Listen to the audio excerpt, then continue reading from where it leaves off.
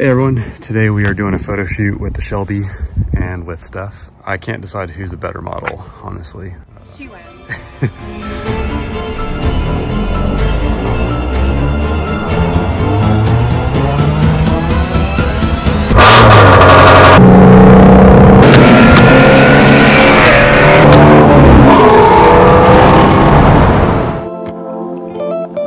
I'm rolling in 2 lights, so I got strobe set up. This is a B10 Plus, and here's a Bearhead B10. And I'm rolling with a 50mm.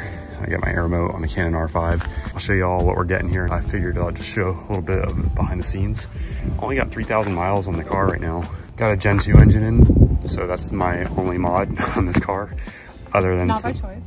Yeah, the engine blew, and under warranty they replaced it with a Gen 2 engine, as I keep talking about, but I really like the fact that it's got that more robust engine now, plus a new 3-year warranty.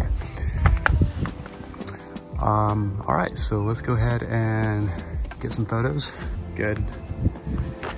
And I get down low. Can you move that light back 2 feet? I just got my hands full right now.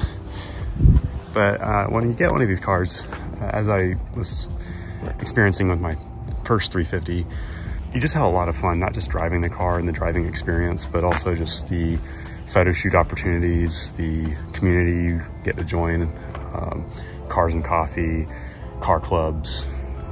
Recently got involved in the Team Shelby.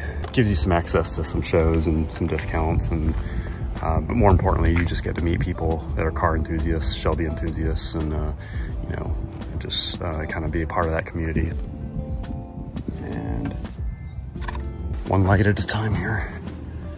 I really just want to put a sheen of light on the edge of the car right there. There we go, that looks really good. Very nice, I like that. All right, we're gonna go into some B-roll, some photo and video, and kind of wrap it up, but I'm liking what I'm getting so far.